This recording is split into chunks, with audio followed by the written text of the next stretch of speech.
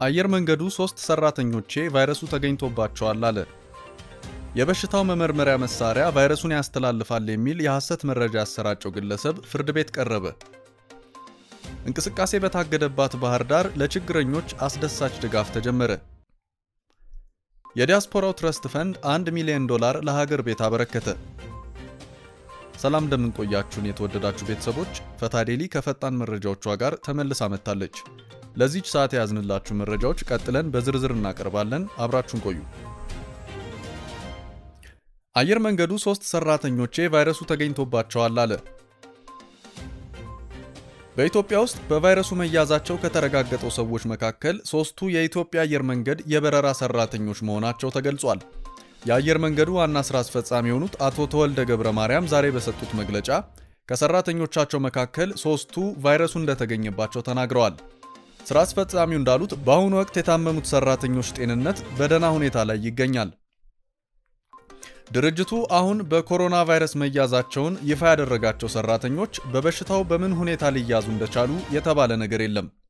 ሮይተርስ የዜና ወኪል እንደዘገበው ደግሞ አየር መንገዱ ከፈረንጆቹ ጥር እስከ ሚያዝያ ድረስ በኮሮና ቫይረስ ወረርሽኝ መከሰት ሳቢያ ካለው አቅም 10% ብቻ እየሰራ $550 ሚሊዮን ገቢ አጥቷል።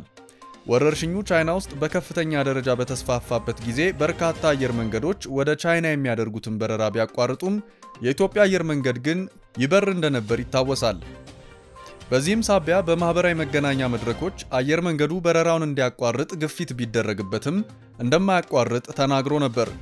በአፍሪካ ትልቁ አየር መንገድ የሆነው የኢትዮጵያ አየር መንገድ ወረርሽኙ በዓለም አቀፉ የበረራ ኢንዱስትሪ ላይ ባደረሰው ከባድ ጫና ሳቢያ አብዛኞቹን በረራዎች አቁሟል።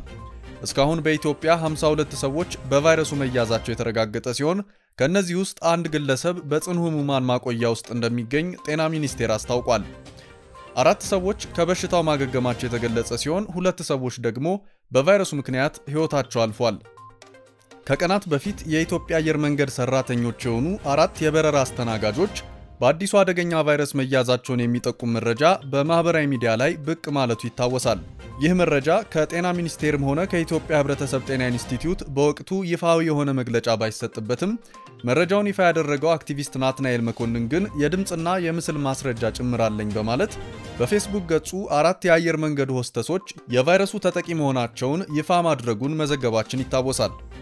ይህን መረጃ የጤና ጥበቃ ሚኒስቴርና የህብረተሰብ ጤና ኢንስቲትዩትን የመሰሉ የመንግስት አካላት ይፋ የማያደርጉት ከሆነ መረጃውን በኢንተርኔት ለህዝብ ይፋ የሚያደርግ መሆኑን መግለጹም ይታወሳል።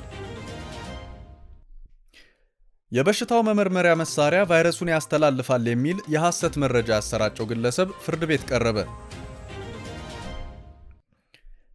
ደቡብ አፍሪካ ውስጥ ሐሰተኛ ዜናን በማሰራጨት የተከሰሰው ይህ ግለሰብ በኬፕ ታውን ከተማ ፍርድ ቤት ቀርቧል። በቫይረሱ ምክንያት ለ3 ሳምንታት እንቅስቃሴን ያገደችው ደቡብ አፍሪካ በቅርቡ ወረርሽኙን በተመለከተ የተሳሳቱ መረጃዎችን የሚያጋሩ ሰዎችን እስከ 6 ወር በሚደርስ እስር የገንዘብ መቀጮ ወይም በሁለቱም የሚያስቀጣ ጥፋት መሆኑን አውጃለች። ስቴፈን ቢርች የተባለው የ55 ዓመት ዕድሜ ያለው ግለሰብ የቫይረሱ መመርመሪያ መሳሪያው በሽታን ያስተላልፋል በማለት በቪዲዮ አስተላልፏል ተብሎ ተከሷል። በስፋት የተሰራጨው ቪዲዮ የመመርመሪያ መሳሪያው ቫይረሱን የሚያስተላልፍ በመሆኑ ሰዎች ቤት ለቤት በመሄድ ምርመራ የሚያደርጉትን ባለሙያዎች እንዳይቀበሏቸው ይመክራል። ደቡብ አፍሪካ በዚህ ሳምንት ሰፊ የምርመራ ዘመቻ የጀመረች ሲሆን እስከ ሚያዝያ ማብቂያ ድረስ በየቀኑ 30,000 ሰዎችን ለመመርመር አቅዳለች። ነገር ግን ባለስልጣናት በግለሰቡ የተሰራጨው የቪዲዮ መልእክት በስራቸው ላይ እንቅፋት ሳይፈጥር እንደማይቀር ስጋታቸውን ገልጸዋል። እንቅስቃሴ በታገደባት ባህር ዳር ለችግረኞች አስደሳች ድጋፍ ተጀመረ። የአማራ ክልል መንግስት የቫይረሱን መስፋፋት ለመግታት እንቅስቃሴዎችን ባገደባት ባህር ዳር ከተማ ለሚገኙ ችግረኞች የምግብ ድጋፍ እያደረገ መሆኑ ተገልጿል። የክልሉ ምክትል ርዕሰ መስተዳድር ዶክተር ፋንታ ማንደፍሮ ለቢቢሲ እንደተናገሩት እገዳውን ተግባራዊ ከማድረግ ጎን ለጎን በዝቅተኛ የኑሮ ደረጃ ላይና ለችግር ተጋላጭ የሆኑ የህብረተሰቡ ክፍሎችን የማገዝ ሥራ እየተከናወነ ይገኛል።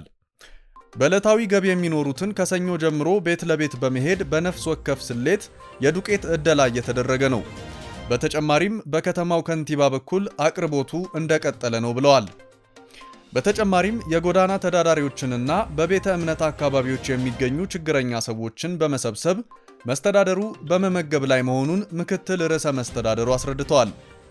በእንቅስቃሴ እገዳው ወቅት ቀሪው ነዋሪ የአቅርቦት ችግር እንዳይገጥመው መግዛት ለሚችለው የህብረተሰብ ክፍል ደግሞ ሰፈር ለሰፈር የሽንኩርት፣ ድንችና የአትክልት ምርቶች እንዲቀርቡ እየተደረገ መሆኑንና ሌሎችም መሰረታዊ ሸቀጦች ለማሰራጨት እየተሰራ መሆኑን ዶክተር ፈንታ ማንደፍሮ ገልጸዋል።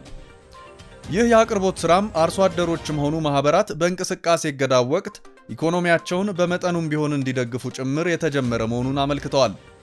በአማራ ክልል ሁለት ግለሰቦች በቫይረሱ መያዛቸው ከተረጋገጠ በኋላ በተለይ በአዲስ ቅዳም፣ እንጅባራ፣ ቲሊሊና በባህር ዳር ከተሞች ለ14 ቀናት ማንኛውንም አይነት የተሽከርካሪም ሆነ የህዝብ እንቅስቃሴ እንዳይደረግ መወሰኑ ይታወሳል።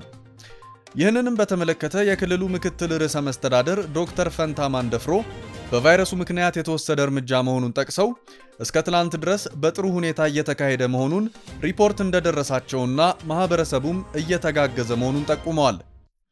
በአራቱ ከተሞች ማንኛውንም አይነት የተሽከርካሪም ሆነ የህዝብ እንቅስቃሴ እንዳይደረግ ቢወሰንም ወደ ባህር ዳር የሚደረግ የአውሮፕላን በረራ እስካሁን እንደቀጠለ ነው። የአውሮፕላን ጉዞን በተመለከተ የሚወስነው ፌደራል መንግስት ነው ያሉት ዶክተር ፈንታ በአውሮፕላን ማረፊያው ጥብቅ ቁጥጥር እየተደረገ መሆኑን ግን በተለይ ለቢቢሲ ገልጸዋል። በቀን እስከ 5 የነበረው ወደ ባህር ዳር የሚደረግ በረራ አሁን ወደ 1 ዝቅ ማለቱን ጠቁመው በዚህም ቁልፍ ስራ የሚያካሂዱ ሰዎች እንደሚንቀሳቀሱ ተናግረዋል። በከተሞቹ ማንኛውንም አይነት የተሽከርካሪም ሆነ የህዝብ እንቅስቃሴ እንዳይደረግ የተላለፈው ውሳኔ እስከ መቼ እንደሚቆይ ሲናገሩም ይቀጥላል አይቀጥልምን አሁን መወሰን አንችልም፣ የተዘጋበት ዋናው ምክንያት ቫይረሱ ስለተገኘ ነው ብለዋል። በዚህም በ14 ቀናት ውስጥ ምልክት ያሳዩ ሰዎችን ወደ ለይቶ ማቆያ ለማስገባት የታመሙም ካሉ ህክምና ለመስጠት ነው። ውሳኔው ህይወት ለማቆየት የተደረገ መሆኑን ጠቅሰው ውሳኔው ይቀጥል አይቀጥል በሚለው ላይ ለመወሰን 14ቱ ቀናት ተጠናቀው የህክምና ቡድን የሚሰጠውን ምክር እንከተላለን፣ ከማህበረሰቡም ጋር እንወያያለን ብለዋል።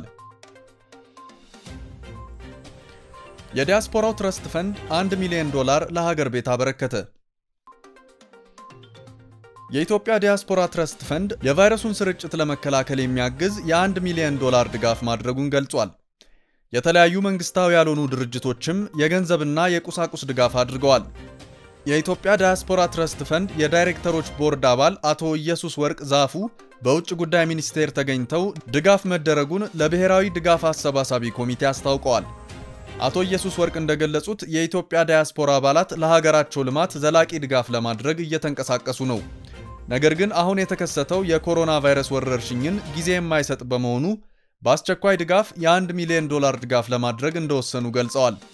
የተደረገው ድጋፍ መንግስት ችግሩን ለመከላከል በሚመርጠው መንገድ በጥሬ ገንዘብ ወይም በአይነት ለማበርከት ዝግጁነት እንዳለ ጠቁመዋል። ትረስት ፈንዱ በቀጣይም በተመሳሳይ ድጋፍ ለማድረግ ገቢ ማሰባሰቢያ ዌብሳይት መክፈቱን አቶ ኢየሱስ ወርቅ ገልጸዋል። እርሳቸውም ከባለቤታቸው ጋር በመሆን የ$5000 ድጋፍ ማድረጋቸውን ተናግረዋል። በዌብሳይቱ የሚሰባሰበው ድጋፍ ቀስ በቀስ እያደገ ትርጉም ያለው ድጋፍ ለማድረግ የሚያስችል እንደሚሆንም ጠቁመዋል። በተመሳሳይም 7 የሚሆኑ መንግስታዊ ያልሆኑ ድርጅቶች የኮሮና ቫይረስ ስርጭትን ለመከላከል የሚደረገውን ጥረት ለማገዝ የሚያስችል የገንዘብና የአይነት ድጋፍ ማድረጋቸውን የሚገልጽ ደረሰኝ በውጭ ጉዳይ ሚኒስቴር ዛሬ ተገኝተው ለብሔራዊ ድጋፍ አሰባሳቢ ኮሚቴ አስረክበዋል። ድጋፉን ያደረጉት 7 የተለያዩ ድርጅቶች መሆናቸውም ታውቋል። ቮለንተሪ ሰርቪስ ኦርጋናይዜሽን፣ ተስፋ ድርጅት፣ ራስ አገዝ የሴቶች ድርጅት፣ ፓዝፋይንደር፣ ኦርጋናይዜሽን ፎር ዌልፌር ኤንድ ዴቨሎፕመንት፣ የአማራ መልሶ ማቋቋሚያ ድርጅትና እነሆ ፍቅር ሂዩማኒታሪያን የልማት ድርጅት የተለያየ መጠን ያለው የገንዘብና የቁሳቁስ ድጋፍ ማድረጋቸው ተገልጿል። ድጋፍ መደረጉን የሚገልጸውን ደረሰኝ የተረከቡት የውጭ ጉዳይ ሚኒስትሩ አቶ ገዱ አንዳርጋቸው ግለሰቦችና ድርጅቶች ካላቸው በመለገስ የቫይረሱን ስርጭት በትብብር ለመከላከል ያደረጉትን ጥረት አድንቀዋል። ሁሉም የህብረተሰብ ክፍል በሽታውን ለመከላከል እየተረባረበ እንደሚገኝ ገልጸው የኛ ትልቁ አቅም በሽታውን ማከም ሳይሆን መከላከል ነው በማለት ህብረተሰቡ ተገቢውን የጥንቃቄ እርምጃ እንዲወስድ አስገንዝበዋል። ውድ ቤተሰቦች በዚህች ማዕዳችን የቋጠርናቸው መረጃዎች እንዲህ አካፈልናችሁ። እንዲህ ያሉ የፈታ ዴይሊ መረጃዎች ሲወጡ ሳይዘገዩ ድረሱን ብትሉ የደወል ምልክቷ አስራዋ ይሆነውና እሷን መጫን እንዳትረሱ እያልን ከጥቂት ቆይታ በኋላ ከቀጣዩ መሰናዷችን ጋር ደግመን እስክንገናኝ ቸር ቆዩን።